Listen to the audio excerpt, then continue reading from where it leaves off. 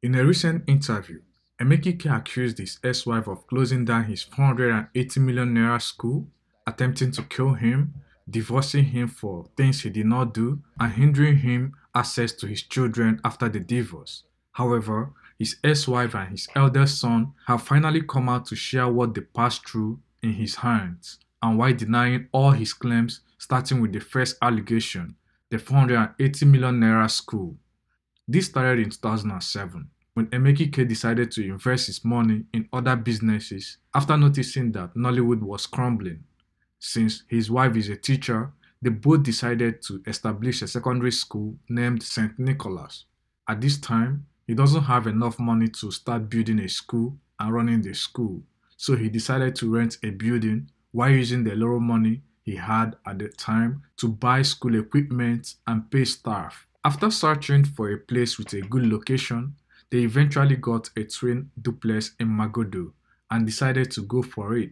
When Emeke and his wife went to meet the landlord, the 87-year-old retiree landlord, Chief Samuel Agboola, did not know who Emeke was, but his children came out saying they knew Emeke, the famous actor, and he was a nice gentleman. That was how the landlord accepted them and they explained their plans to the landlord. We had leased the building for 10 years because it wasn't really completed, and we're going to complete it and do other things and then make it suitable for a school and all that. But we didn't even complete the building, you understand? So we wouldn't have spent about 30 million, 20 million, but for publicity's sake, at first he was claiming it was 100 million, and now I don't know where 480 million is coming from. To start with, they had to pay the rent of 2 million naira per annum for the first 2 years and 3 million naira annually for the remaining 3 years, bringing the total rent for 5 years to 13 million naira. But Emeke was able to get the landlord to accept a deposit of 2 million naira with a promise to pay the rest later. Trouble, however, started when a year after starting the school, the actor began to default payment because he was broke.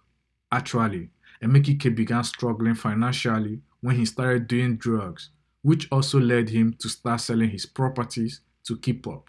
What kinds of drugs? Meds, whatever. They said they found his paraphernalia, and that made me realize why money would finish, why we will plan and say, okay, this money is coming in, we need to do this, we're going to do this, and all of a sudden, money is gone. I have heard has been selling off his properties. We couldn't even finish our buildings and all that because of his drug use. However, at some point, Emeke managed to pay the school landlord only the sum of 1.5 million naira to buy more time.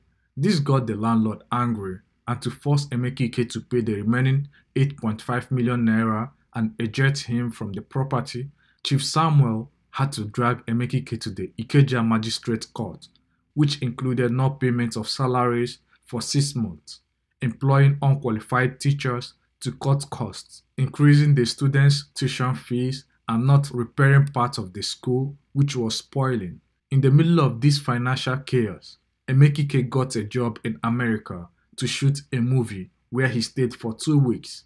Within that period, his wife and children were kicked out of their residential building by their landlord, Dr. Fasholuwe, because they were unable to pay their 3.5 million naira rent. At that time, we didn't have money. Okay. The landlord had kicked us out of the house. The time we were given had come to an end. So we decided to move some things to the school compound because we still had space, we're still building, it's not filled with children and all that, so we had space. So I moved some things into the school compound, and I was living with his mom. I was sleeping on the floor with my kids in his mom's small apartment. Within that same 2 weeks, the school landlord got a court order to carry out an emergency execution of the judgment based on Emeke's refusal to obey court orders to vacate from the school building. The landlord with police officers and some hefty men landed at the school premises that fateful day. Emeke's wife, being the one present, had to ring the bell to inform the students and employees that the school was closing down, which was something Emeke would have done if he had been present in the school. Eventually, the school was shut down, with some of his properties thrown out of the premises. The landlord also stationed some guards at the school entrance to avoid trespassing. When Emeke returned from America, he was said to have gone to Magodo police station and reported that assassins invaded his properties and wanted to kill him. Gunmen were coming to my house. Marksmen, go to Magodo police post. You see my statements. After this, the police arrested the two guards the landlord had stationed there. When the landlord heard about the arrest and went to Magodo police station, he spoke to the DPO and tendered documents from the court. The police officer said, "So Emeka came here to tell us lies." While this was happening, his wife left Emeke's mom's place and decided to finally end the marriage when Emeke's mother was making her life a living hell. His mom jacked my mom's clothes and was shouting and saying my mom has stolen her son's money again. My mom should give her money. She needs her money. She wants to do things. She can't do anything. And my mom is here stealing her son's money. And she tore my mom's clothes and my mom was naked. And my mom was like, "Can you find your son's money on me?" My mom emptied her bags and everything and, trying to say that I don't have any money on me. Which money have I stolen? You understand? And I got upset and I told her, "Mommy, I am tired. I am tired. You can have your son back." And I picked my kids and I left. Then at that time, he was my first everything, first boyfriend. I just came out of secondary school. I just came out of not knowing, anything. I think it was when I got to be 24 that I started understanding that this is not right. This is not how I should be treated. I now started seeing that, I wouldn't accept some things. And it was until I was 28, 29, going into my 30s, I started fighting back. And then it's now escalated from, verbal and all that, and then became physical. Suzanne was made a punching bag as Emeke would beat her up during every misunderstanding, even in front of people. It was when her husband beat her mercilessly that she believed that people truly saw stars whenever they were unconscious. We had gone out with the kids and we came back and I was changing my daughter and he saw, her nappy rash, and it was a bad nappy rash and it was all over the place, angry and all that she'd been molested. And I said, "How? This is nappy rash." And he was going on and shouting, "Who did I give his daughter to? This and that.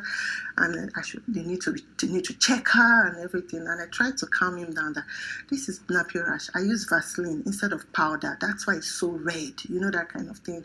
And he was going on and on. And I was like, okay. And at that point, I was getting upset, like, you can't be doing this.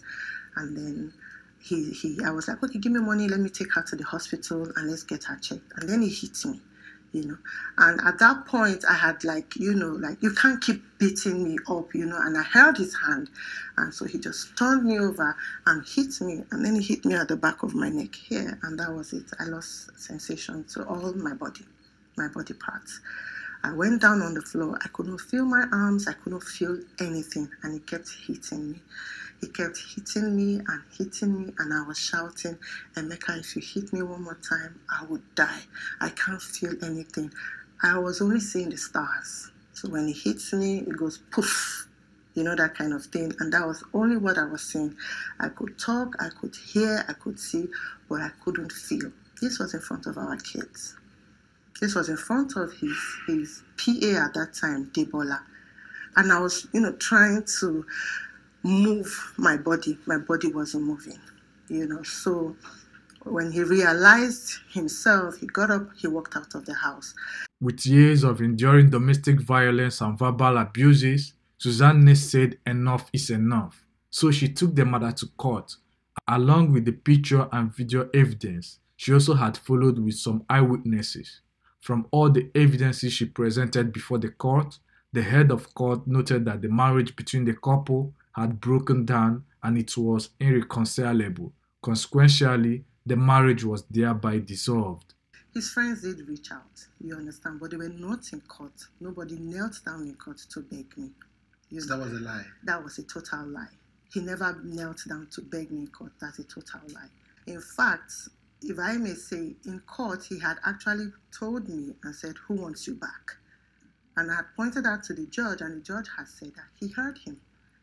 So it was all a facade, because he just wanted to look good and to stretch the court proceedings more than it should have been done.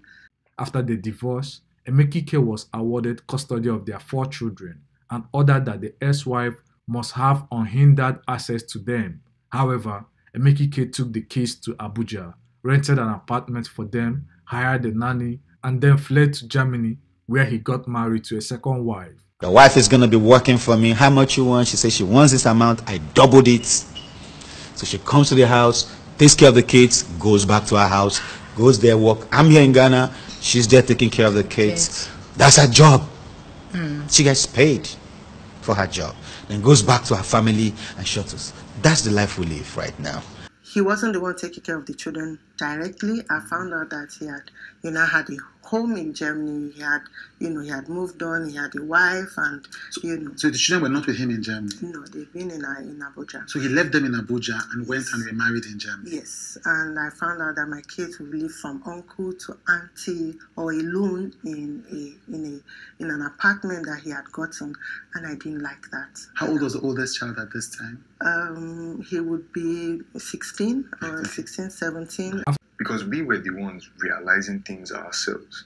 I was in Abuja, I was going about my day, and then I just realized, wait though, why am I saying I never saw my father beat my mother? I said, why? I said, where did that come from? My mom was like, oh, you're a child.